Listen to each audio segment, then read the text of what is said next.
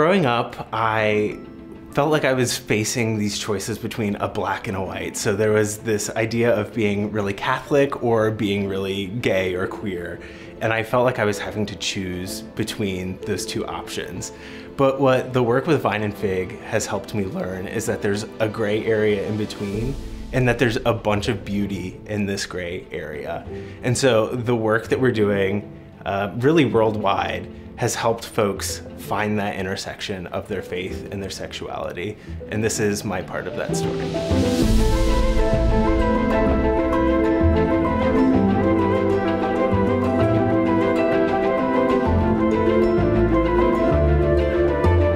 I grew up in a really small town in Ohio. It was about 400 people big, and I didn't even grow up in that town. It was on the edges of it. It was a pretty conservative environment, as you can imagine, but my parents and my family were pretty liberal and really accepting and loving of all sorts of people. But even in that environment that I had at a family level, I still felt like there was a lot of societal pressure to act a certain way or to be a certain way to fit in. And I definitely felt that with my sexuality. I feel like on some level I knew I was gay from a pretty young age, maybe like 8 or 9 or so, but there was this notion that it was different and that it was something that I shouldn't acknowledge. And my Catholic faith, while it was really beautiful and helpful in a lot of ways, also led me to pushing that piece of myself down because it was something that was different. We grew up going to church every Sunday. We weren't super involved, but we still were pretty involved. I was so busy with activities and I don't know, just life, that I wasn't really romantically involved or dating anyone or interested.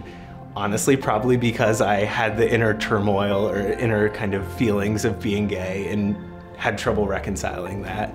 But when I went to college, I met this girl and we were extremely close friends almost immediately. The people around me and also my own, I don't know, self-expectations of my life were that I would find this amazing girl and that we would get married and have kids, the whole American dream with the white picket fence.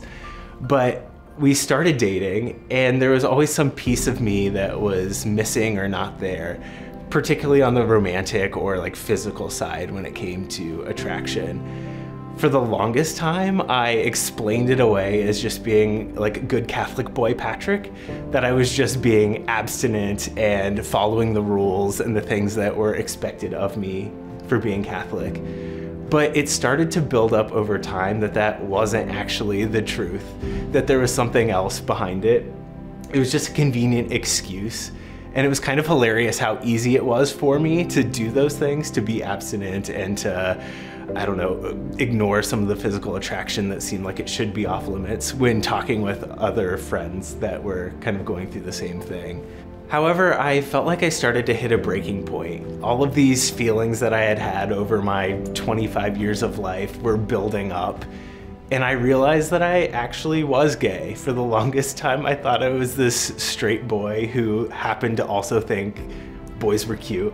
But no, I was actually gay. And so I had to make a really difficult decision. I was at sort of a breaking point with the relationship and with my life.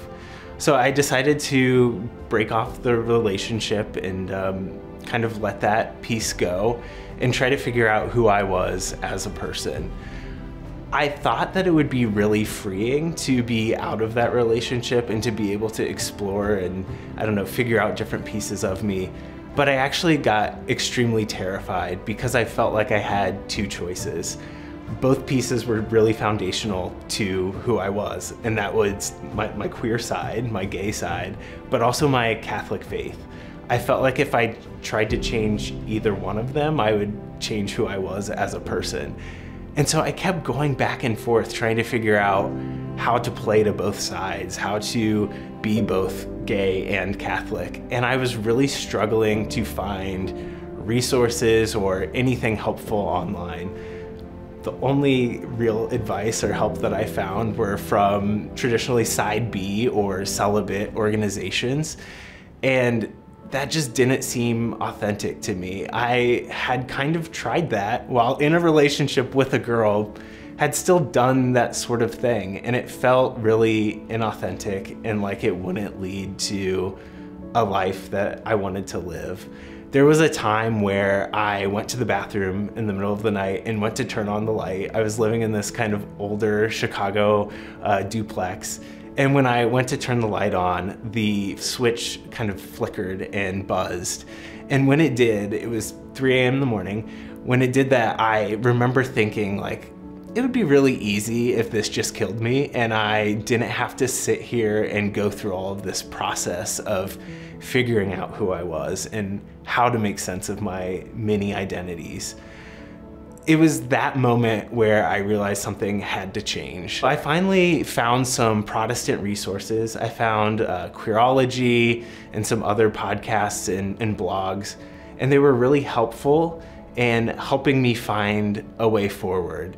However, they still did lack the Catholic perspective, but they were a sort of life ring to keep me afloat in this really tumultuous period.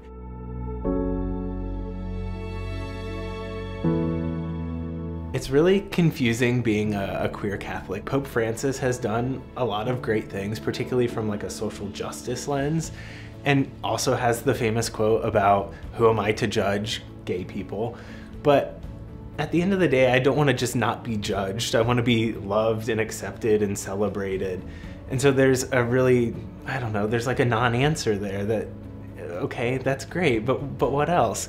Through a matter of online friendship, I ran into Patrick Flores online, and we got to talking about how there was this lack of queer Catholic resources.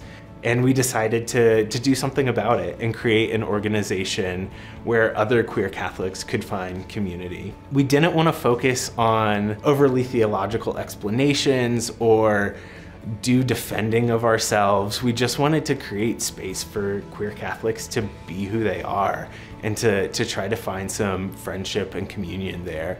Something like Vine and Fig would have been really helpful for me in my late teenage years and early 20s.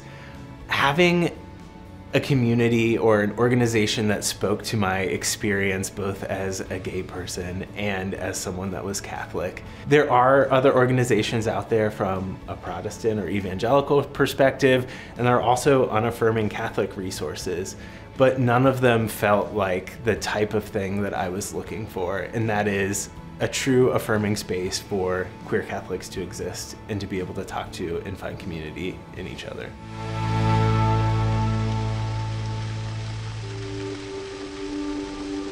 Even though I found a lot of peace in my current situation, there are still moments of difficulty that I have.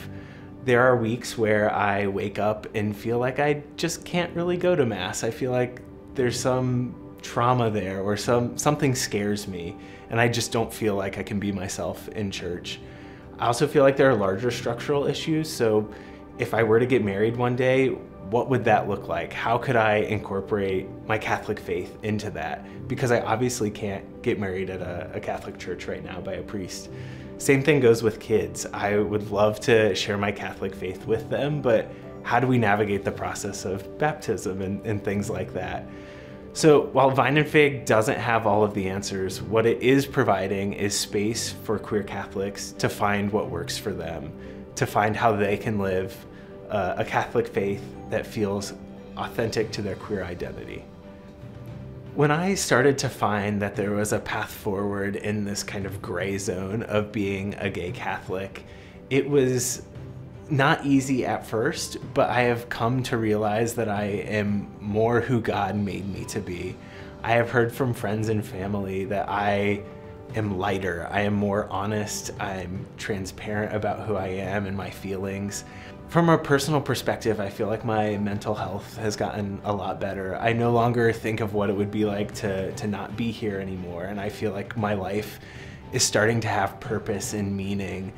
And Vine and Fig has actually been really helpful in that. It's a way to combine my identities into a way that feels like my life has purpose and meaning. And also helping other people hopefully get to places where their mental health is doing better too. I also know just in my core, in having a relationship with another man, it feels so much better and different than other relationships that I've had. We obviously both make each other happy, but we also both make each other better people. And I feel like that's really strong and impactful too. And so, I don't know, maybe there's nothing that I can point to that's definitive or like some hard fact, but things just feel so much better. Life feels lighter and it feels like it's worth living. That's not to say I have everything figured out or that my mental health is perfect. I still have anxiety and go to therapy, but it's a different type of problem that I'm trying to solve. It's self-improvement and not identity-based in that I don't want to be here anymore. It's working to live through a life that I want to actually be living.